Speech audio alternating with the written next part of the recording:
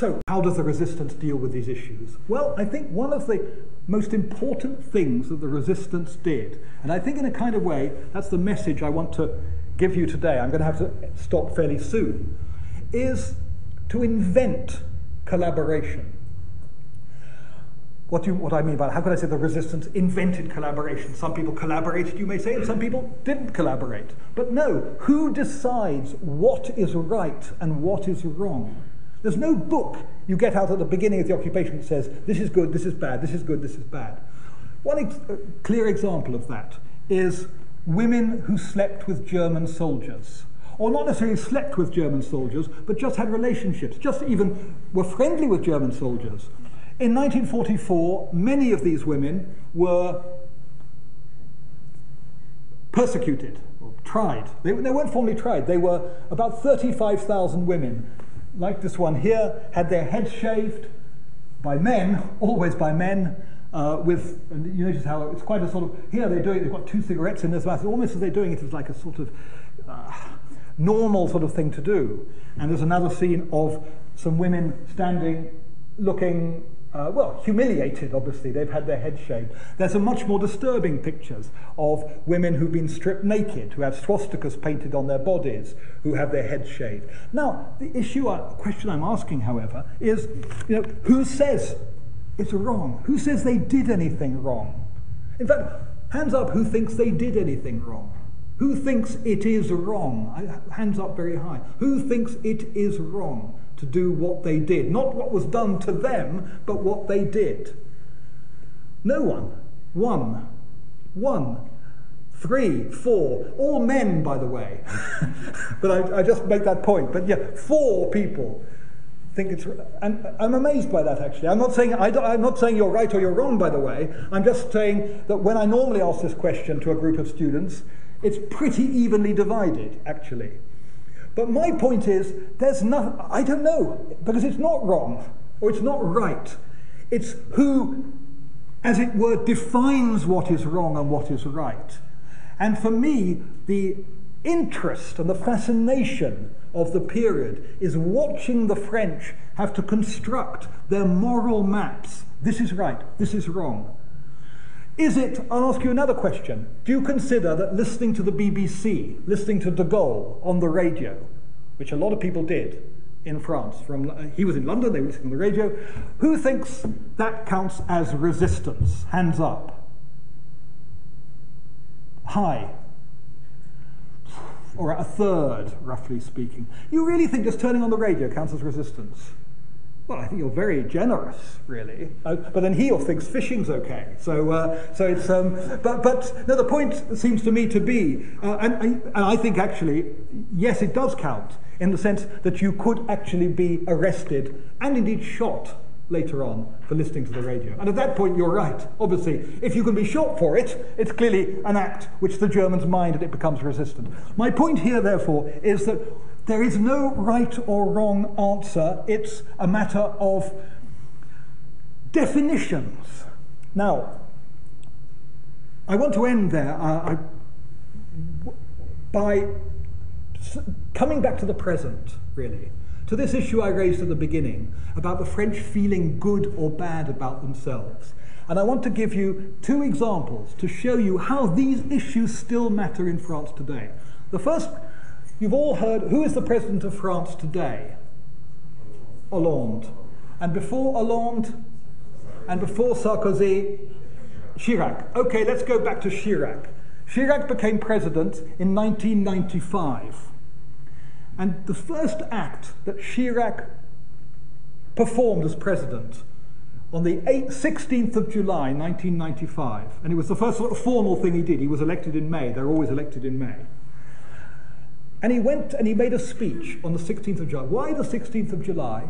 Because that was the anniversary of the biggest roundup of Jews that had taken place in France during the occupation.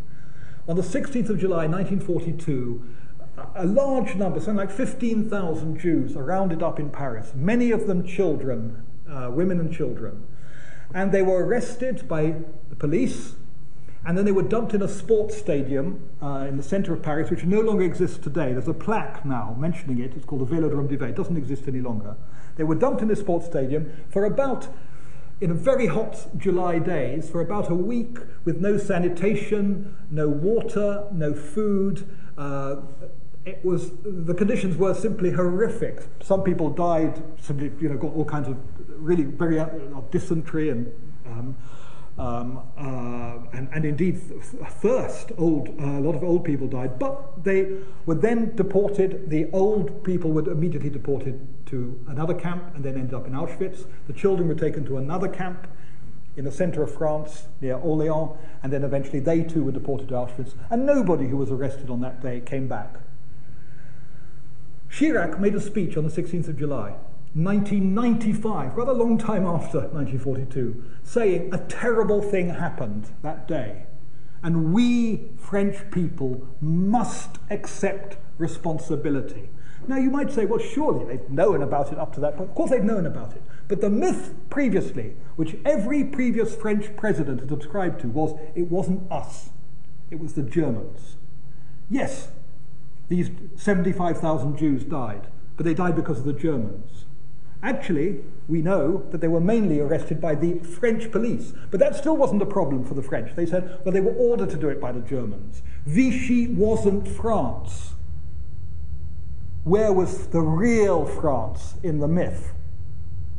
London. The real France was London. So Vichy wasn't France. Chirac got up and said, this is nonsense. The real France, all right, there were good French in London, but there was also Vichy France, and it must bear a historic responsibility for what happened. Now that was a very, very... Chirac will leave no trace in history. He is the most totally insignificant president that France has ever had. But one thing we will be remembered for is that speech. Actually, no, there are some pretty insignificant ones in the 19th century, but we won't go there now. Chirac will always be remembered for that speech. And he did it because he wanted to sort of break this idea that, and it was partly possible for him because he was the first generation who hadn't lived through the war, of presidents, I mean. Then, fast forward 12 years later to his successor, who somebody might like to say was Nicolas Sarkozy. And it's too early to say what Sarkozy's presidency will be remembered for, I'm not sure. But what was Sarkozy's first act as president? It was a kind of reply 12 years later to Chirac's first act as president. And Sarkozy went to a forest outside Paris called the Bois de Boulogne, where a large number of French resistors had been shot by the Germans, and there's a kind of clearing in the forest. And Sarkozy went there, and he organized a ceremony, and he got a schoolgirl of about 14 years old to read out, all the television cameras were there, as they'd been for Chirac 12 years before, to read out this letter. And I'm not going to read out the whole letter, but I'm just going to read a bit of it out.